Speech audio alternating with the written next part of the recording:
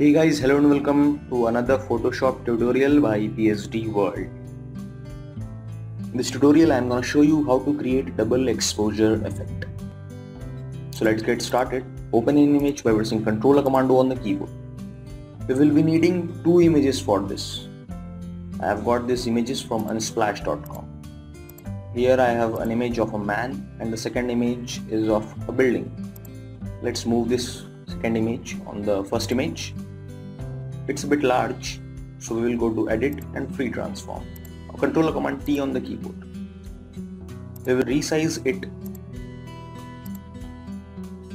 just that it fits the man. Okay, and press OK.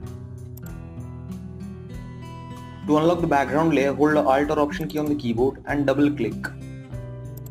Let's duplicate this layer by going to Layer, Duplicate Layer. Move this new copied layer onto the top and change its blending mode to Screen. Now we have extra bit which we want to remove. So we will add a layer mask to the layer 1, which is a building layer. Grab the brush tool B, reduce the brush hardness to 0%. Set the foreground to background color to default by pressing D on the keyboard.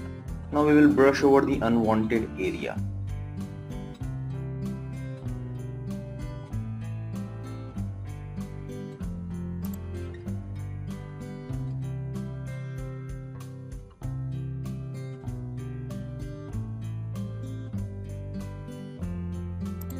It's almost done.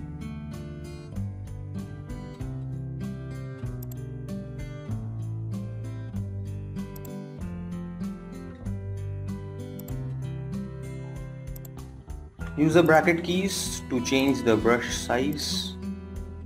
We are almost there, okay?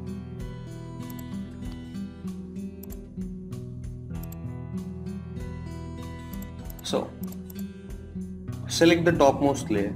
Now we will add a levels adjustment layer. Move the black slider to the right, middle slider to the right or left or whichever looks good, and the white slider to the left.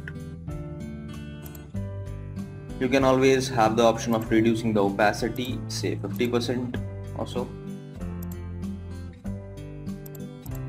Let's add a hue saturation adjustment layer. Now if we desaturate this image, it looks good, but let's make it better. Check on the colorize option. Set the hue value to 27. A vignette will go very well with this image. Click on the new adjustment layer icon and click on gradient. Set the gradient from foreground to transparent, style to radial. Check on the reverse option. Set the scale to 160% and press OK. Reduce the layer's opacity to around 15 to 20%. Our double exposure effect is ready. So why don't you give it a try and tell me how it turns out. And once again, thanks for watching. Please like this video, like us on Facebook, Google+, Twitter at World4PSD. Support my work on Patreon at patreon.com/World4PSD. For more videos, visit my YouTube channel and make sure to subscribe to stay up to date with my future content, and take care.